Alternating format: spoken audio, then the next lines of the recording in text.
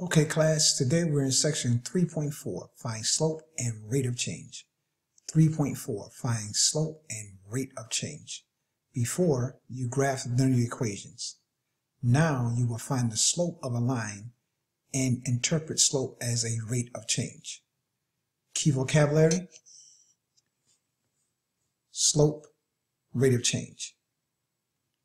The slope of a non-vertical line is the ratio of the vertical change, the rise, to the horizontal change, the run, between any 2 points on the line. The slope of a line is represented by the letter M. Once again, the slope of a non-vertical line is the ratio of the vertical change, the rise, to the horizontal change, the run, between any 2 points on the line. The slope of a line is represented by the letter M. Key concept: finding the slope of a line. Words: the slope M of the non-vertical line passing through 2 points, x sub 1, y sub 1, and x sub 2, y sub 2, is the ratio of the rise, change in the y, to the run, change in x. In other words, slope is equal to the rise over the run, or slope is equal to rise divided by run, which means the change in y and the change in x. Slope is equal to rise over run, and that equals the change in the y values divided by the change in the x values. Using symbols, it will look like this: M, that stands for slope. Rise, those are your y values. Run, those are your x value. Rise, that means that y goes up and down. It rises. X, that's your run. That means you can walk on it or you can run on it. If this line were a sidewalk, you can walk or run on it. So once again, rise over the run. That's how it looks in symbols. Now you read this as y sub, S-U-B, y sub 2 minus y sub 1 over x sub 2 minus x sub 1. And in case you're wondering, sub is short for subscript. That means below, as opposed to superscript, which you would normally see as so. And this is like old school terminology. So when you see y squared, that says y superscript 2, means above. All right. When you see y below, you read that as y subscript. So y sub 2. Sub is short for subscript. Okay. Y squared, y sub 2. Two completely different meanings. So make sure you get that in your head. And once again, it is sub, S-U-B, short for subscript. Okay, now when you look at the graph, the way you would see slope is, you have 2 points. Point here and a point there. This point is called x sub 1, y sub 1. This is x sub 2, y sub 2. Now, you compute the rise. So this is the rise. And the run. Rise over run. Rise over run. Rise over run. Now you can go backwards, but you still got to say the same thing. This is the run, and this is the rise. But when you write it, the rise will go on top, and the run will go on the bottom. Example 1. Find a positive slope. Find the slope of the line shown. Let x1, y1 equal negative 4, 2. So that's negative 4, 2. And x2, y2, that's going to equal to 2 and 6. Okay, so our formula is, and you must commit this to memory, it will not be given to you on the EOC. So this formula must be committed to memory. M, slope, is equal to y sub 2 minus y sub 1 over x sub 2 minus x sub 1. So now all you do now is plug in.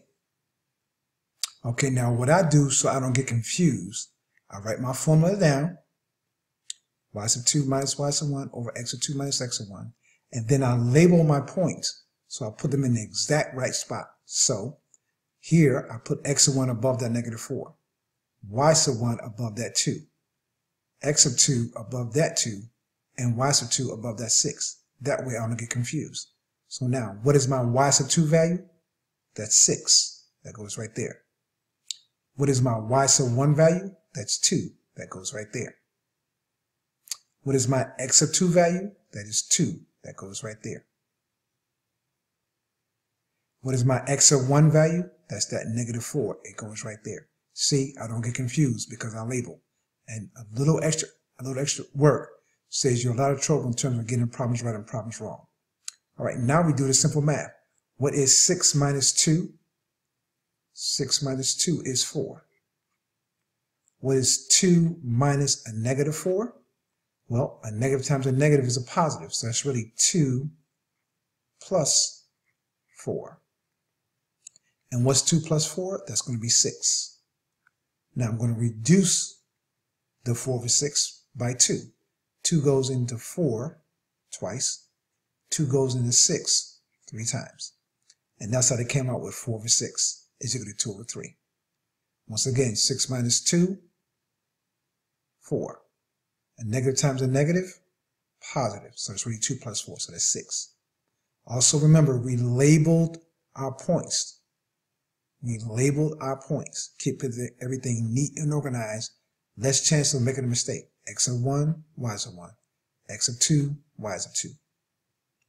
Example 2. Find a negative slope. Find a negative slope. Find the slope of the line shown. All right, so once again, they give us our line, and they give us a point here and a point there. Here we got 3 and 5, and here we got 6 and negative 1. Let x of 1 be 3 and 5. So we're saying let that be x of 1, y 1 be 3 and 5. Let x of 2 and y 2 be this point, 6 and negative 1. Now I'm going to do the same thing. I'm going to label my points so I don't get confused. Once again, labeling, less chance of error. So here we go. We write our formula down. Slope is equal to y sub 2 minus y sub 1 over x of 2 minus x of 1. Let's plug in. What is my y sub 2 value? Negative 1. What is my y sub 1 value? Negative 5. What is my x sub 2 value? 6. And what is my x sub 1 value? 3. All right, now I'll go through and do my math again. I have to know my basic math. A negative 1 minus 5, that's going to give me a negative 6. 6 minus 3, that's going to give me 3. A negative 6 divided by 3, that's going to give me a negative 2. So my slope is a negative 2. Now, a couple of things here to point out. They use 3 and 5, and they use 6 and negative 1. Now, what you got to notice is, if they pick any point that meet at a crosshair is when the line connects at the point at a perfect center. And you guys that play video games, or girls that play video games, you notice there's crosshairs when you play a game like Call of Duty. All right, so, but they could have picked any point like here, and they could have picked here. All right, see that? Any 2 points would give you the same answer as a negative 2. All right, now, you can also pick, let me see, would this be a good, no, that wouldn't be a good one. All right, now, so, and here's the good point.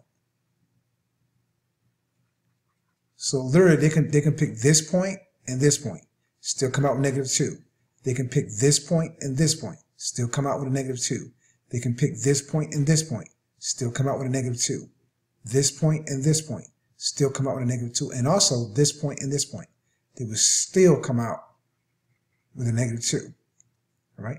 Now, to be honest with you, the points in between will work also.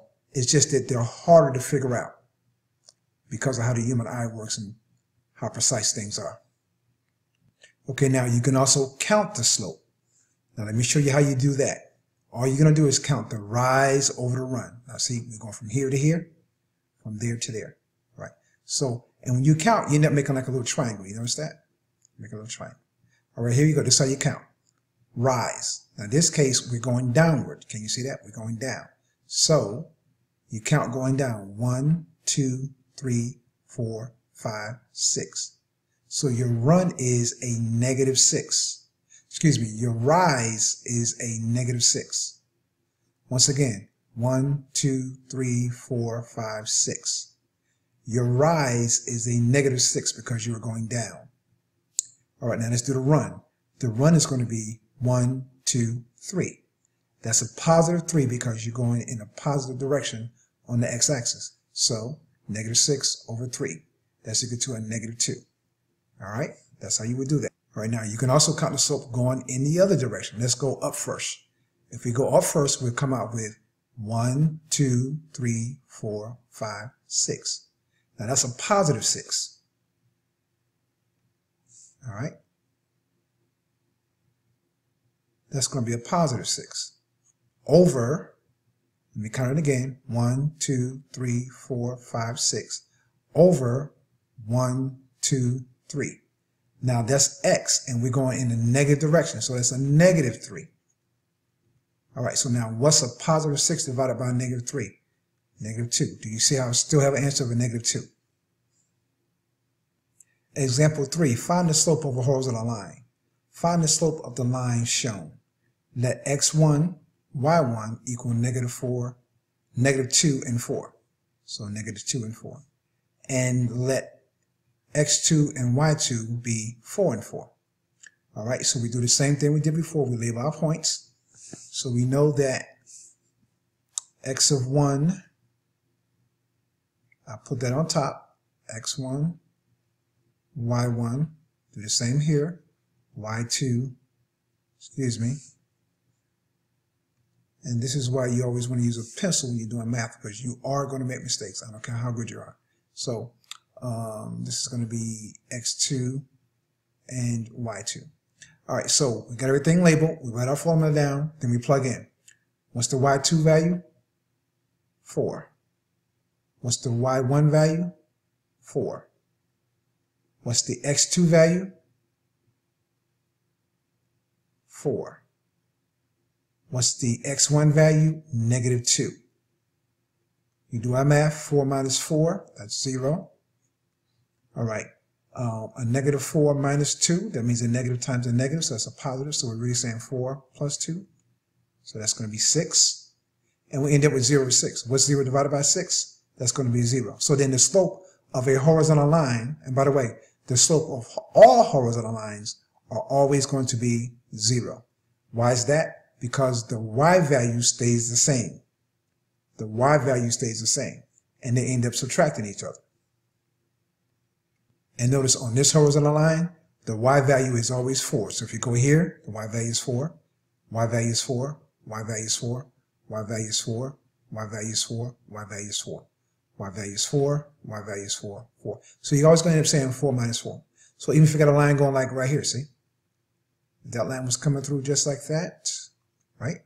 That's a horizontal line. So, and I know my line here is my y value is always going to be 1, it's always going to be 2.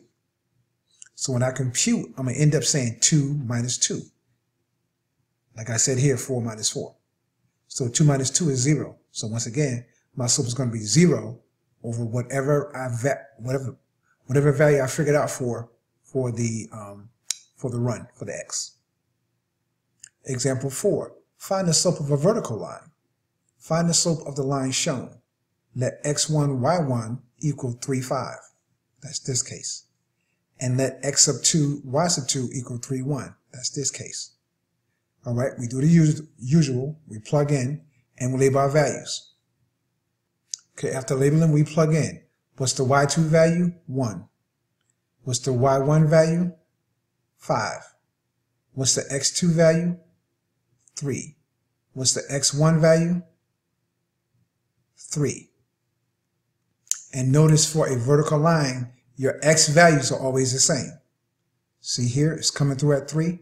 And no matter where you come down this line, x is 3, 3, 3, 3, 3, 3. Doesn't matter. So you end up with 1 minus 5, which is 4. Excuse me, 1 minus 5 is a -4. And then what's 3 minus 3? 3 minus 3 is going to be 0. Well, anything divided by 0 is undefined. Don't believe me? Put it in your calculator right now and try to divide a -4 by 0. You'll come out with error.